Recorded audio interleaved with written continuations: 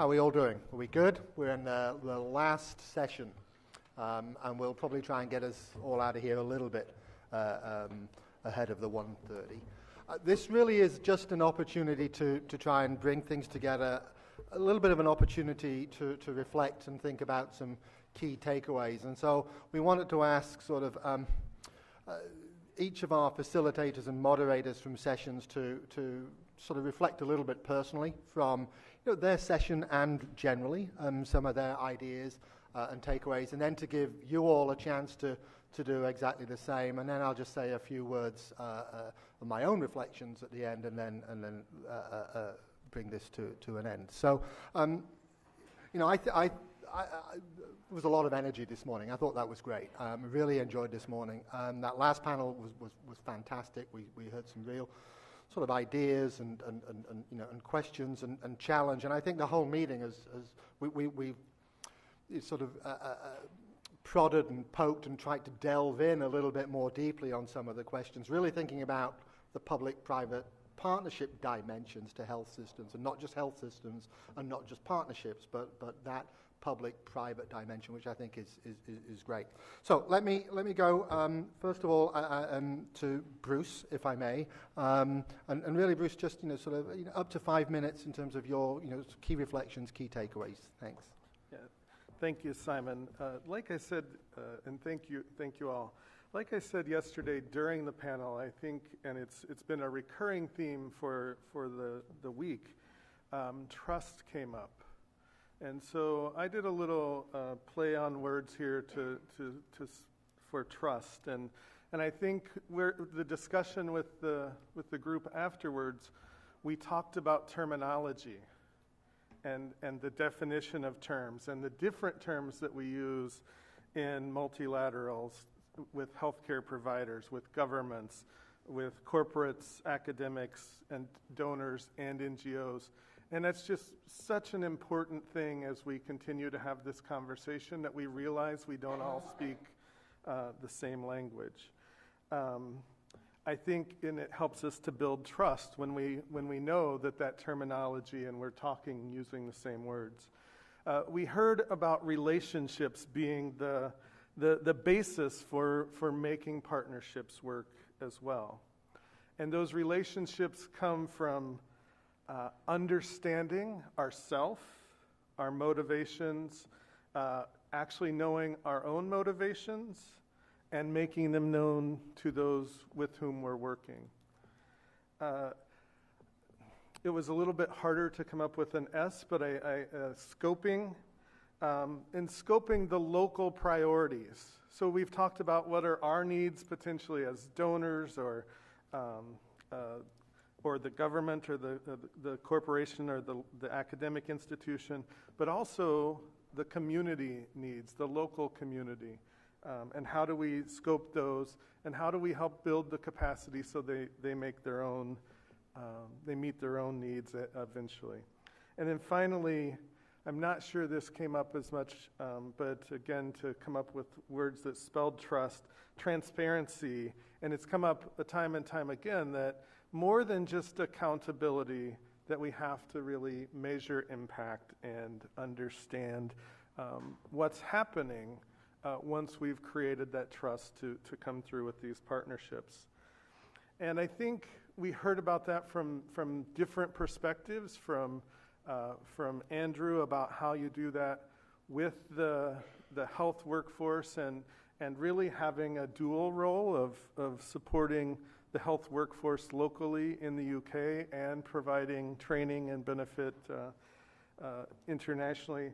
We heard about the coordinating of benefits and how that's important from Christoph, in that different partners had different motivations, and that they wanted their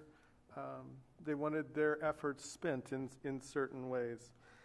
And finally, we heard from Clarion, of course, several great comments, but he talked at the end about the fact that he flew over and he saw that the faith-based community hospitals and clinics were there. And that was all about trust, again. And he brought in the different corporate perspectives as compared to some of those other perspectives. And finally, my perspective on that as I work from the faith-based community with the Catholic Health Association and working with Catholic healthcare that tries to continue the tradition of those brothers and sisters that went to these foreign countries and lived to become part of those communities. And that's how they built that trust, because they moved there, they lived among them, they worked with them. We have, over the last 2.5, 3 decades, seen the number of those religious communities from the United States change, and healthcare, specifically Catholic healthcare in the United States, has tried to say we're going to replace that by sending people on 1-week or 2-week mission trips. And we can't build trust in 1-week or 2-week mission trips like the sisters and the brothers that went to these places built trust by living in part of those communities. And it's making that reality known to our own members is part of what I'm doing today. Thank you. Great, Bruce. Fantastic. Thank you very much. Joe. I'll try to do both of the panels I was involved in. There's just so much. I just try to pick out a few things. The first thing I wanted to reiterate again is I think we did have a really good discussion about the sort of health wealth bi-directional arrow, and that we don't want to forget that health is, for many reasons, really fundamental to economic and social development, and that we do have, I think, some interesting and promising and exciting opportunities around private sector engagement in the healthcare delivery system. But I would say that my other corollary to that is we sort of start stuttering a bit when we get to the area of primary care and to broader engagement in community-based investments, despite the evidence that there are opportunities there, big opportunities actually, to improve health. And I think Jeanette Vega's comment was really important, because coming out of it sort of links to this issue of public payment, private or public provision, that if there is public payment and she manages the investment decision, she's in a position to say, I can shift financing, I can press down a bit on the balloon of the acute care sector, and it's real money. I can save and move it somewhere else. Whereas if we're in a highly diversified system, it's very hard to say that. And legitimately, I think private sector provider, the alignment, I think, with the public and private sector begins to break down a bit, because people can legitimately say it's not real money. It's either I'm getting it or I'm not getting it. It's not, it's not real money to me to shift something into this primary care preventive space. So that sort of constellation of issues, I thought, came over a good bit. I also heard, I think the one theme that was more strongly presented during the last 2 days than we've engaged before is this issue of engaging the public, engaging the community voice, patient voice, public voice, and that's got to be part of our thinking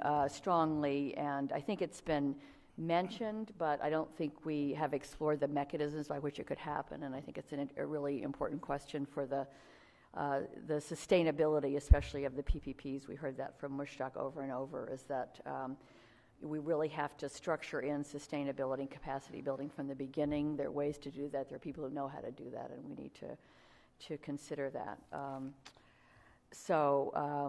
I guess the last thing that I think began to emerge from the discussion that I recalled strongly was this issue of really moving from not to stop talking about it, but engaging in addition in the conversation about the national and subnational levels of partnerships. What do we understand at country level?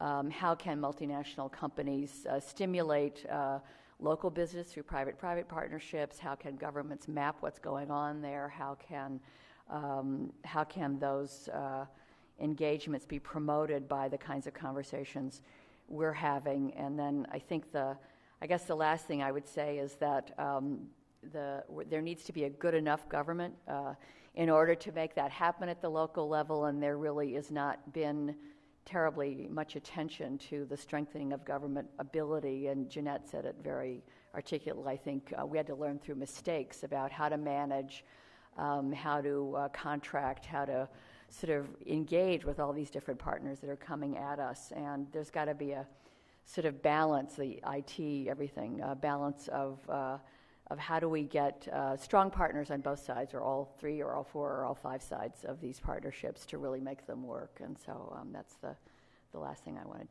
to mention. Thank you, Joe. Bob? Well, thank you. It's been a great 2 days, great discussions. In thinking about, I certainly could emphasize and reemphasize the points that have already been made by Bruce and Joe, but a couple additional things occurred to me listening to the discussions. One of them is that the train may be leaving the station for us as we think about our efforts to develop whatever kind of partnerships they may be for improving health systems or health outcomes. What do I mean by that? I heard a lot from multiple speakers that the point of care is changing. The point of care is changing to the community, to the household, to the individual. And that's true whether you're in the U.S. or whether you're in Uganda or Bangladesh. It's changing because technology is changing. It's also changing the point of ownership of health systems. And we heard great examples of empowering the community with information and with an ability to communicate back to us and to the governments about what their needs are, what their expectations are. And it could be that, if we don't, and we heard this from the metrics panel, if we don't put the community and the patients first and their needs first, we may be developing programs that are ready, fire, aim, because the community is going to demand more and more and control more and more about where these partnerships need to go and what metrics matter to them. It's also a responsibility on those of us, and we've talked about this, who work on these programs to make sure we give accurate and good information back to the community, to the patients, so they can make informed decisions about what their needs are, what their expectations are. And it could be that, the effectiveness, the efficiency, the equity metrics that we're interested in are going to be defined by the communities for us. So the sooner we get them involved in this process, the better. So that came through to me loud and clear. I think the other question that came up is the balance between the public and private health systems. Not really, it's separate from the public-private partnerships per se, and I think Soji talked about this eloquently earlier, and as he said, it depends. I was intrigued, as someone who's worked for 36 years in India, I've seen what a difference the private sector has made, filling a void for health services that didn't exist 30 years ago. And yet there are places where that has resulted in improved outcomes and health outcomes, and other places where it's resulted in reduced expenditures in the public system and pulling brain drain from the public to the private system. And so how do you, with that model, how does that model work? How does that calculus work in other places? I think that increasingly figuring out where the benefits of a public health, where the benefits of a private health system can be achieved without losing the benefits of the public health system where they're necessary, I think is something that still needs to be sorted out. I think we talked about we need to, as these partnerships are developed, to come to a consensus about a shared vision, a consensus about metrics that will define whether we're reaching that shared vision. But I'm still concerned that we don't yet have a clear pathway for, as I think Gina said eloquently yesterday, defining our terms in a vocabulary that we all know what. We all use the word outcomes, and we all talk about shared vision, but we still don't yet have the definitions, at least a consensus on how they should be defined among all the different stakeholders. I think we can accept the fact that everybody has additional secondary reasons. Every partner has other reasons to get involved, whether it's expanding markets or whether it's equity or other issues that are important, or efficiencies. But I think even with defining the outcomes that matter, and maybe the community is going to define that for us as well, and take it out of our hands, which is probably the appropriate thing. So we again, reinforcing what I said at the beginning. And then finally, it's pretty clear that we need to be continuing to expand the ecosystem of stakeholders involved in this public-private partnership. We've heard many, many times that if you don't have the finance ministry involved in your discussions about health system strengthening, it doesn't go very far. It's certainly not very sustainable. And so, in addition, I think we need to be expanding our vision for which corporate partners can play a role in strengthening health systems. The obvious one we heard about is the IT industry. And we heard from Reza about that. He sent me an email last night that said, I forgot to mention that the Broadband Commission has done studies showing that every 10% increase in mobile coverage results in a 0.6 increase in GDP. Every 10% increase in internet usage results in a 1.0% increase in GDP. So does that, depending on, in many industries we would say an increase in GDP doesn't necessarily result in an increase in health outcomes. Depends on the redistribution. But what about what we heard about the IT industry today and its direct relevance to health, even at the community level? So it may be that calculus for something like electricity, roads, and investments in IT infrastructure, connectivity, could actually have more direct benefits on health. And I think we need to be thinking about, particularly for health systems, how that might be important. So thank you, and I enjoyed the discussion very much. Thanks. Thank you, Bob. Claudia.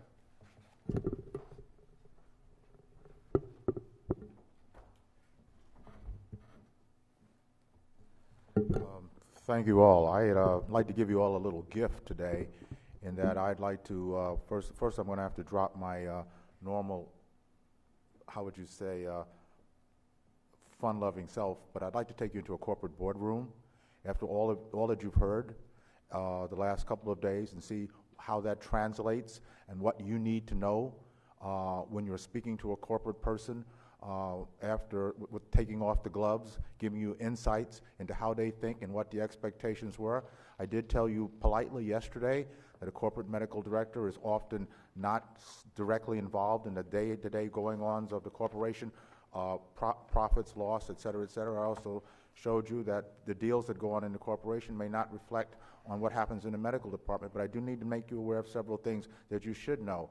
First of all, you should know that there is data that you can have access to, and that data may be in any country that they're dealing with in their business plan. It may be in their health impact assessment. The onus is on you to find out if there is data and ask for it. It's often shared with NGOs and other types. That's number one. Number two, that I think is very important, every project has a timeline. So when you're talking to a medical director, he knows how long they're going to be in that country and when they'll be decommissioning and what they have to leave for the infrastructure. You need to know that. That's incredibly important, because what you're asking for may be a part of that or may be something else. The third thing you need to know is that when a medical director comes in with you or asks for a new program to come in, they have to be prepared to drop a program. One of the first things they'll ask is, what are you willing to give up if you want to do this? So again, they're always weighing priorities when they talk to you, so you need to know that that's part of, that's one of the areas that you're impacting when you ask for something. So be prepared to make a good case. The fourth thing I'd like to make you aware of is failure. We talked about failure yesterday and what failure means, but failure isn't enough in the corporate world. It's not your failures, it is also your near misses. What the questions will be, what almost bad happened? I guess the translation in the real world is, what keeps you up at night? But in the corporate world, the real question is, what almost happened? What almost undercut what we were trying to do? You need to be aware of that, and that people who are talking to you are thinking about that. The fifth point I'd like to make is that, and I think it's very important, is that the goal is, in every situation generally, to transfer the corporate or outside power to the locals. It's incredibly important. The NGOs expect it. The governments expect it. That is the goal. So if you're talking about a permanent role in some aspect, you've got to weigh that into the equation. With what I've learned, what are the takebacks for a corporation? That the due diligence of any interaction in a corporation as part of our health impact assessments, et cetera, should be thinking about everyone in this audience being at the table. I mentioned yesterday reflex. That due diligence is the reflex that we should all have in the corporate world to know who our partners should be. But again, you only have so many arrows in your quiver, and when you go to shoot, you've got to make sure that you know what power and what capability your corporate partner has, and what they're weighing and what they're thinking about when they go to the table for you. And with that, I'll say thank you, and you're on, boss. Thank you, Clarion. That was great. Really punchy, terrific in that corporate boardroom. So your opportunity, guys, for members and others, just if you've got reflections, ideas, takeaways that you'd like to put forward, we'd be delighted to hear them. Patrick? Thank you, Simon. This has been excellent. For those of you who were here on Wednesday when we had our closed meeting, I posed a bit of a challenge. Some of you know that the IOM has been asked to manage the development of a global health risk framework for dealing with problems such as the Ebola outbreak we've had in West Africa. The Ebola outbreak takes a lot of the principles that you've laid out over the last couple of days and highlights where those principles broke down in areas of governance. And normally when we think of governance, we think of governments and intergovernmental organizations, but there were a lot of issues around the private sector and how the private sector is governed in the midst of not only outbreaks, but preparedness for outbreaks. There were major issues in the area of finance, major issues in the area of workforce mobilization, information management and surveillance, information technology, medical products, research and development, and mobilization of medical products through logistic systems, and the delivery of clinical services. Many elements of the private sector participated in one way or the other in all of these. This project that we're leading, in that project there'll be an independent commission. As I mentioned, Jeanette Vega is part of it, that will deliver a report to the G7, the G20, the UN, and the World Health Organization Executive Board next January. I guess the question that I have for you is, if you were in front of the commissioners today, wearing the hats that you wear in your day job, coming from the health industry, coming from the non-health corporate industry, coming from academia, and I wish we had a banker up in front, but coming from the world of finance, what would be the key message that you would want to give to the Commission about the role of public-private partnerships in health systems strengthening, so that when something like Ebola happens, the health system doesn't fall apart, and that it can be resilient and contain the problem? So if you wanted to enter into a partnership, or your sector wanted to enter into a partnership, what elements of that should the Commission consider in formulating its recommendations for system-wide change and strengthening? Great question, Patrick. So let me offer that up and see if anybody wants to to respond. But I think it's pragmatic, it's practical, it's what can we put forward. Clarion? I'd begin by saying you need a real-time tool, assessment tool, to know to be able to evaluate what is occurring at that particular moment. And that has to be a tool that's transferable to any site and or any illness / disease you're looking at, so that you can put everything else into play. But you need a tool. So does the private sector have those tools? Does the private sector have a comparative advantage in building those tools? Is it in the business interest of the private sector to have those tools? It's part of your business plan. It's part of your contingency plan. I think the banker slightly misquoted Mike Tyson, but since I'm from Brooklyn and we grew up in the same neighborhood, but again, it's all about continually planning. But Mike Tyson said, "There's no plan once I hit you." Very good. I really not in the right position to answer your question, Patrick, but I do think that I think I'm just reflecting on the U.S. emergency response capability, which obviously has been around for a while, and having seen it from inside government. I mean, I think the bottom line, certainly at country level or international level, is that it seems to me the government always has the ultimate responsibility and is holding the bag for whatever response is expected to protect its citizens or to identify health threats or otherwise. And I think that whatever system gets constructed, the government can't walk, a government at a national level or an intergovernmental, entity, a la WHO or others, can't really walk away from that. And I think that diffusing that ultimate or sort of pretending that ultimate responsibility doesn't sit there would be a mistake. By the same token, I think, as I've seen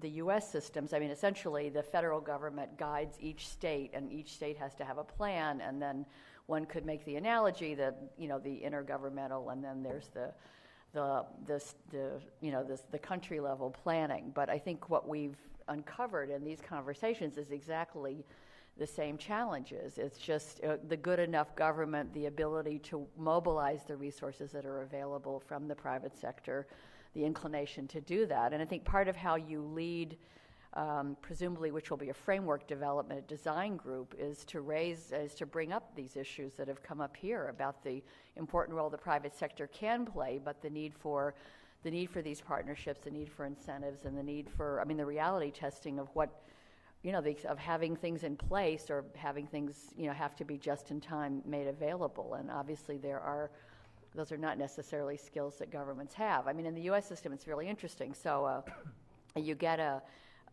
fire or a sort of chemical emergency, you call the people in North Carolina. Everybody, that's the team. They are trained to be national responders, first responders for chemical emergencies in the United States. That decision's been made. And so I think it's an example of how one thinks about, and they have to be there, and they have to keep practicing and rehearsing. And does that mean they're the only ones who do? Of course not. But I think this issue of this infrastructure is ultimately going to have to be an intergovernmental and a governmental spine, and then the issue is opening up these other resources as sort of, in a sense, as Jeff said earlier, you've got to really be sure you are open to and able to mobilize these resources and have them ready to act when necessary. Just for background, for those who are interested in this subject, I believe it was the 4th of June, the World Economic Forum released a major report in South Africa on public-private partnerships and lessons learned in response to the Ebola outbreak. That, I think you can download it. I have a copy. Thank you, Patrick.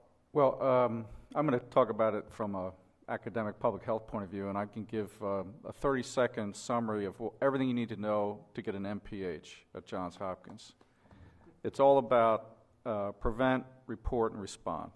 And the sooner and the better you can do those three things, whatever the disease is, whatever the outbreak is, that's it.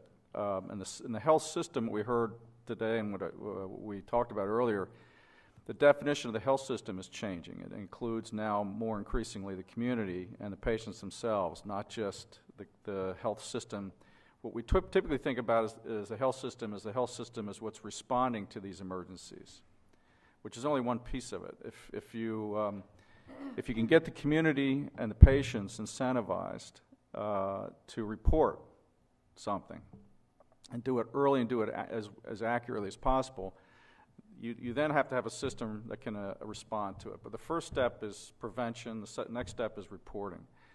So, I mean, we have technologies. We have cell phones everywhere. There are ways to leverage the private sector to improve to throw a wider net for reporting things. There are lots of groups working on this.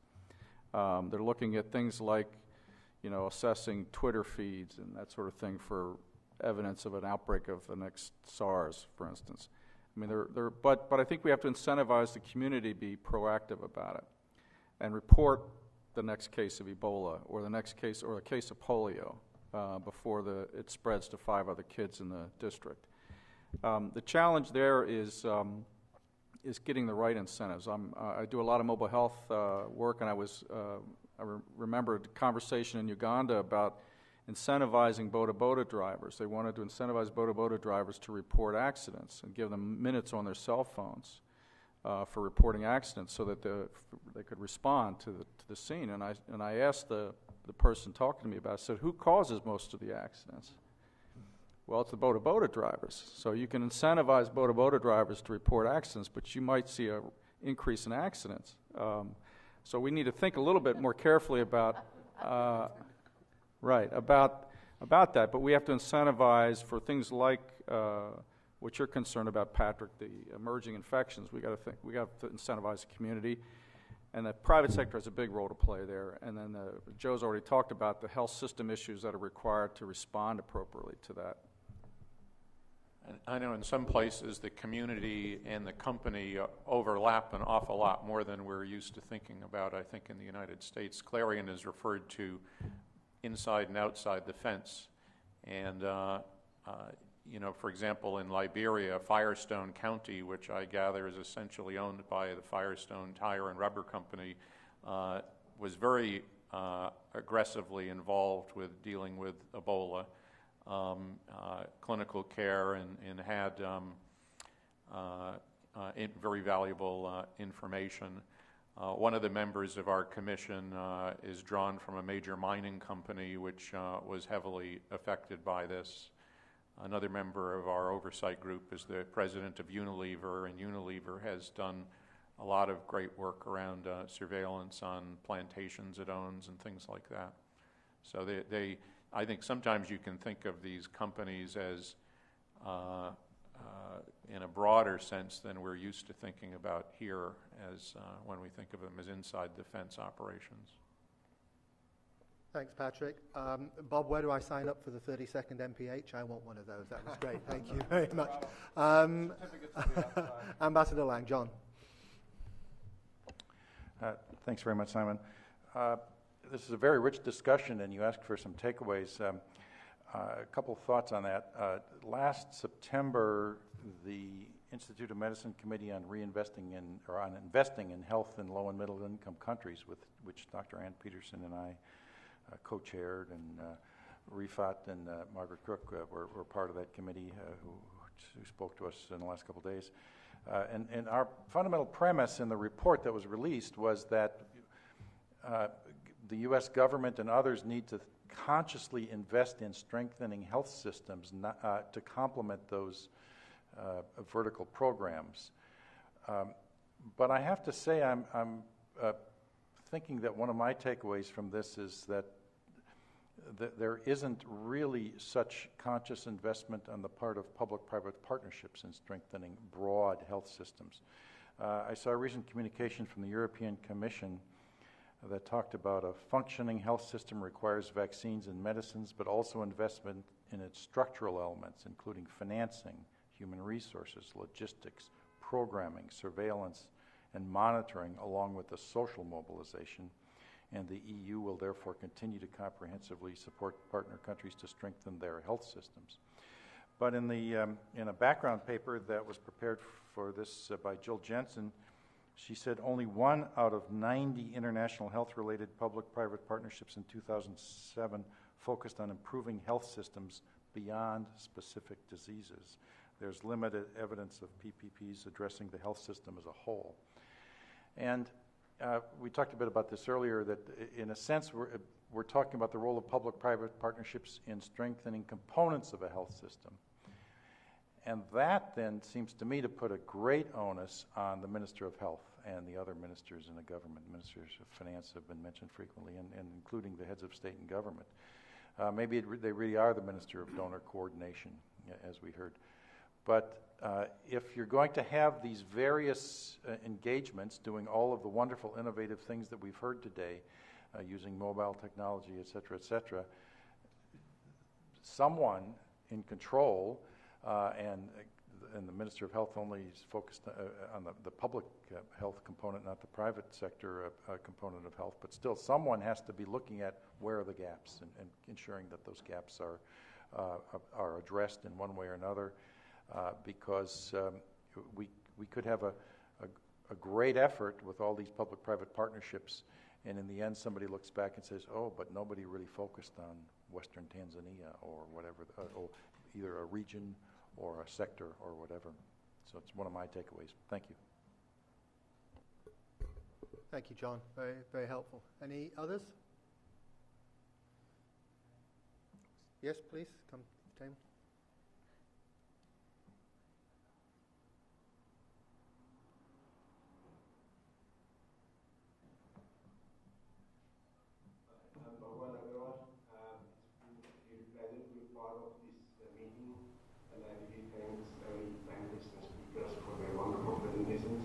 So my takeaway from this meeting is that I heard a lot of case studies and experience and insight. And yesterday I was also discussing, can we develop and we invest so much, the government invests so much developing public-private partnership, and there is a great demand for having a public-private partnership in healthcare. But most of the time it's failed. Most of the public-private partnership fails.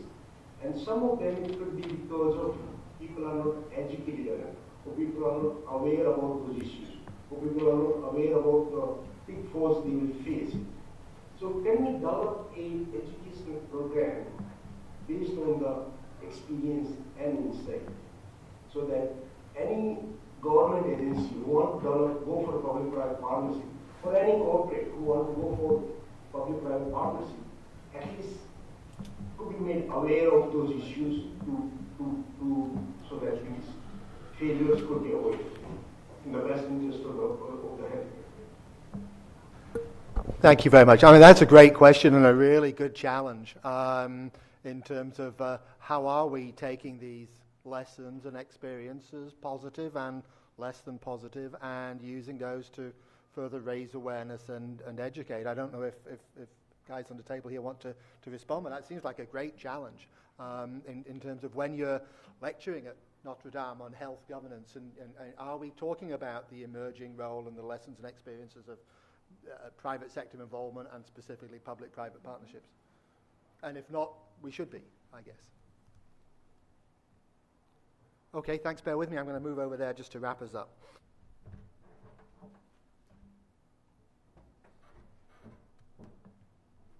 So I wanted to give a couple of my personal reflections from the 2 days. Let me just find my pages here. First of all, thank you for bursting my bubble again. It's really important, for me to have these conversations and listen. I've learned an awful lot, and I've got a lot to reflect on. I heard on day one, Reza, I think, talked about necessity and desire to make a difference. I'd add to necessity opportunity. I think opportunity is huge here, and there are a lot of people looking for those, not only the necessity to make that difference, but opportunities to do it. I reiterate what others said here just now, but there's this whole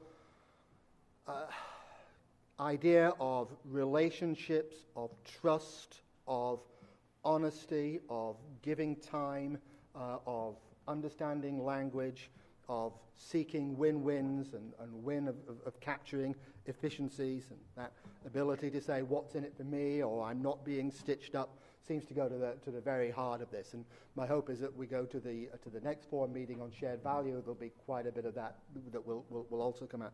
But that was a huge dimension of this. I think the second was around end user, final customer ownership, national ownership, country ownership, participation, really, really strong. The ideas about imbalances of power and trying to rebalance that power in relationships and negotiations. And I was looking at Twitter last night, and Uhuru Kenyatta, I think, sent about 5 tweets out last night saying, we're open for business, we're open for ideas, we want the private sector, please come give us ideas. And not only Kenya, because we're a gateway to East Africa for the whole region, and Kenya wants to do what it can to broker those relationships. So I thought that was great when we saw that leadership coming up. I don't think we talked a lot, or perhaps enough, about leadership at all levels on this. Corporate leadership, community leadership, national leadership, and how important that is for taking it forward. We talked a little bit, we talked a lot about innovation. We all love to talk about innovation. It just sounds great. It's very sexy. Everybody wants it. There's innovations at all levels. We talked about it not just being technology, but how massively important technology is. I heard Steve Davis talk about pivoting from the what to the how, and I think that's a challenge for us going forward. How do we do a lot of this? But bending curves. And John, to your point about the health system in its entirety, and the challenges and difficulties of doing that consciously versus the Montana farm boy pragmatism of saying, well, let's value incrementalism as well. Sometimes we have to do what we can do. That's a trade-off and a challenge that we have to face. I really thought on day one we had this great questioning around primary and secondary levels of care, and really not yet a clear understanding of the incentives and the drivers and the opportunities for investing there. And how does that happen? This is a gap, this is a weakness, this is perhaps a market failure, and what more can we do to create the right incentives for that to happen?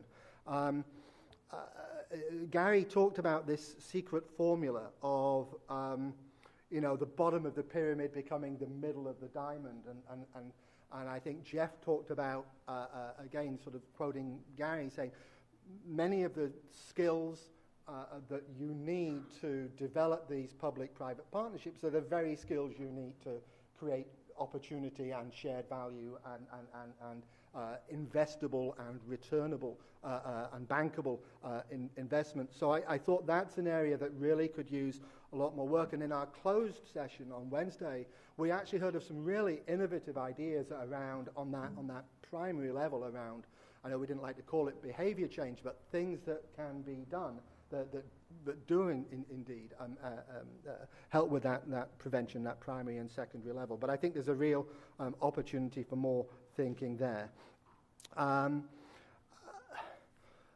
Who identifies these gaps and these market failures, and how do we stimulate the identification of those gaps and failures, and how do we broker and stimulate dialogue for those exchanges, I think is something that needs a bit more thought and reflection. I talked about things like the Global Fund and Gavi being areas where we actually do broker, we bring people together and talk, but we're going to need a lot more of that in terms of figuring out how we more systematically, methodically, aggressively, and in an accelerated fashion identify some of those gaps, weaknesses, market failures.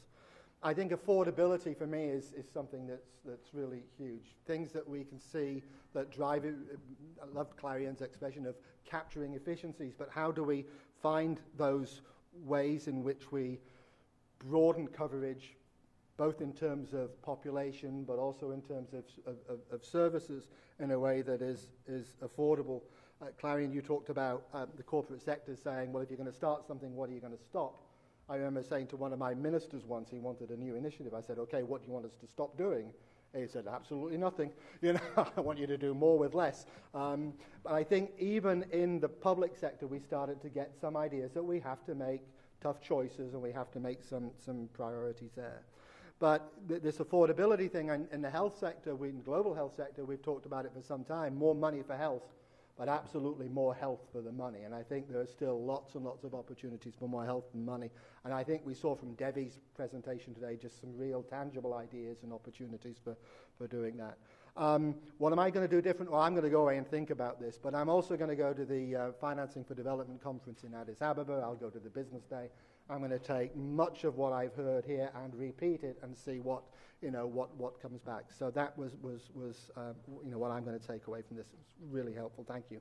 So before adjourning, I need to do some thanks. I want to thank everybody for participating. I want to thank those that have joined us by the webcast. I want to really thank sincerely all our speakers for making time and putting the preparation into this. I want to thank the co-chair, Kate Bond, who, as I said earlier, unfortunately couldn't be here with us, but we're going to touch base with her and let her know what a success it was because of a lot of work she put in. Thanks again to the planning committee, to Joe, to Bruce, to Trevor, and to Bob for doing that. And once again, thanks Rachel and thanks Priyanka, Patrick, your staff, for all the incredible support and guidance they've given us. So with that, guys, I think we're adjourned. Thank you very much indeed. Have a good day.